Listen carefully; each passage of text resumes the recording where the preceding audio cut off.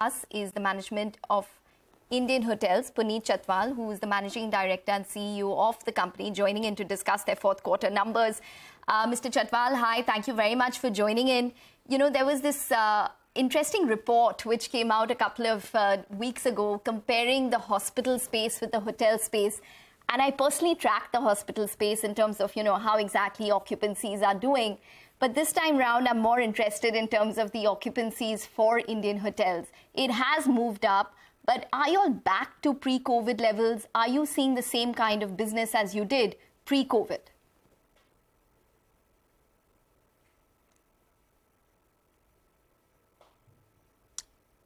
Okay. I think there's a little bit of a disruption in the connection. We'll connect back to Mr. Chhatwal of Indian Hotels. But nonetheless, Nigel, it seems as though there's a lot of interest in the entire hotel space and the hospital space. Absolutely, Ekta. If you hospital space, I won't know too much, but the hotel space. I mean, if you just try to go for any kind of weekend, even if you go as close as Lonavala, you will absolutely see that things are chock-a-block. Rates are sky high, and we'll pose that question to Puneet as well. Will there be a toss-up between the ARR and occupancy, or does he see both of them go just north from here? Hopefully not, but he's back with us. Yes, Mr. Chhatwal, I hope you can hear me now. I could hear you. Thank you. Yeah, if you could start by discussing where business is currently, if you had to compare it to pre-COVID levels. Have you surpassed those levels? Are you back at the best rates in probably the last 4 to 5 years? Yeah, I think we are far ahead of pre-COVID 1920. Our reported results indicate a revenue increase of 29% or close to 30%. And on a like-for-like is north of 20. Our not like-for-like growth is boosting it to 30.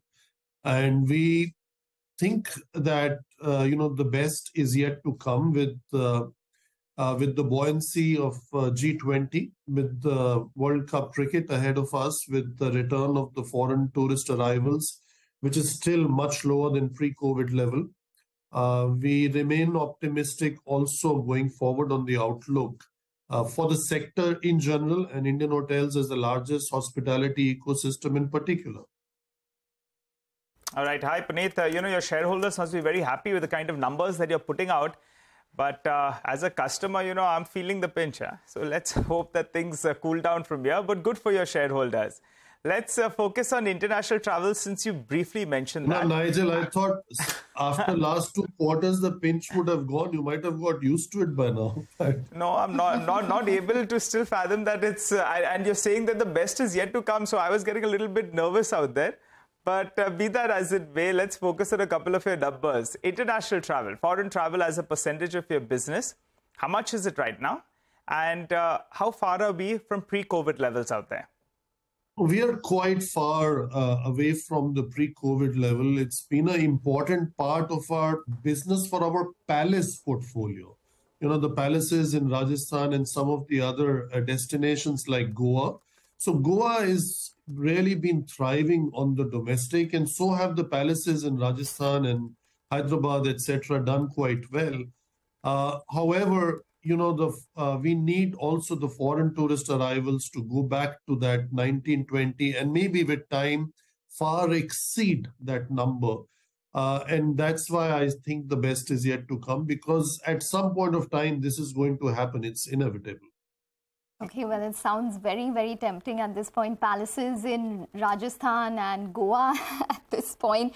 But Mr. Chhatwal, considering the bullish outlook that you're giving us, I wanted 2 parameters. If you've done occupancies of around 71% in this quarter, how much can you probably push it up to, or how much are you envisaging, considering that you do have the Cricket World Cup, plus you have the wedding season, maybe tourism will pick up as well? These 3 factors, and what would it mean for margins for you? Because you've recorded one of the best margins ever, 33% if I'm not mistaken. What is a sustainable level? See, under our strategy, which we called Avant 2025, we have given the guidance of 33% margin. That is what we're going to sustain. That we are also growing our portfolio to 300 plus hotels and have a balanced portfolio, which means 50% owned and leased and 50% driven by fee business. that 50% owned provides the positive operating leverage in an upcycle, and the 50% fee-driven business provides the increase in percentage of margins because of the management fees coming in. So I think the combination of that has worked well for us. This is a guidance we started giving 5 years ago. We were partially derailed by COVID, but the brandscape has changed, has evolved. The business model has changed and has evolved. Now, to your point on occupancy, 70% and above is a very good occupancy level in order to get the pricing right. And with our diversified brandscape, but also diversified landscape of resort hotels and business hotels, I think we have been in a very good position to price our portfolio efficiently and drive also rates up. And when the rates go up, the bottom line obviously increases because the flow through is larger. All right, Puneet, the margin number that you gave, you had given a 2025 guidance of around 33%. You're almost there. Do you think you hit that in this year? Yeah, because I think it's not like you wait till 25 to do that. Our focus will remain on the diversification of the top line and still keep driving 33% margin. So that itself shows that our guidance was not unrealistic and very much in the future. So idea is to keep growing the top line, keep diversifying the top line, so that in good and in bad times, your top line is diversified enough to keep driving the bottom line. All right. Puneet, from my end, one final question then. Sea Rock, what's happening? If you're saying rates are going to go up, occupancy is going to go up, I'm hoping that comes at least on the fuel cost. I save a little bit, right? On the travel, I can do some staycations out there since it's so close. Any further approvals have come through? If you could give us an update on that. We are working on it. We are on the drawing board. But you asked me this question only 4 weeks ago when I was last on your channel. but if there was an update, I just thought I'll ask you again. Okay, Mr. Chhatwal, just before we let you go, if you're talking about the ability to hike average revenue rates for your customers, how much do you think it can be to the tune of? Maybe 10%, 15%? What are you estimating in terms of the demand that you're looking at going into FY24?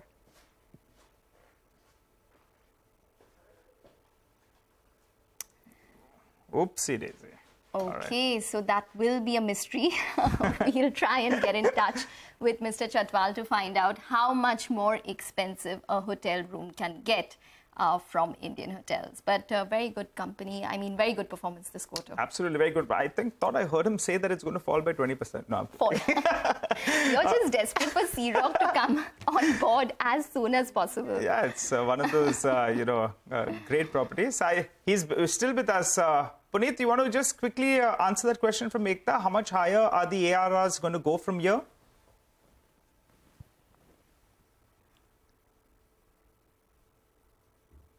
Puneet, I'll tell you what. Puneet, we spoke a month or so ago. I think in the next 1 month, we should get you back. And, we'll try to get you to answer that question once holiday season totally picks up here in India as well. But it's been good speaking to you. Hopefully, we get you on a better line next time. Slip into a short break.